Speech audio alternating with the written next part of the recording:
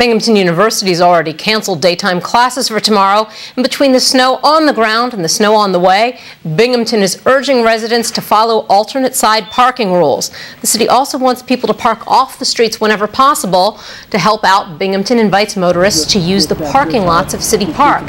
These measures are designed to make plowing easier so the roads will be manageable. If you have more limited access, just the plowing isn't going to be as easy. The snow will pile up on the side of the road.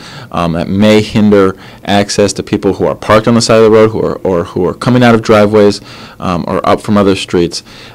So the fewer cars parked on the street, the easier it is for the plows to get up and down. The city also urges people to drive safely and be aware of their surroundings and the conditions of the road.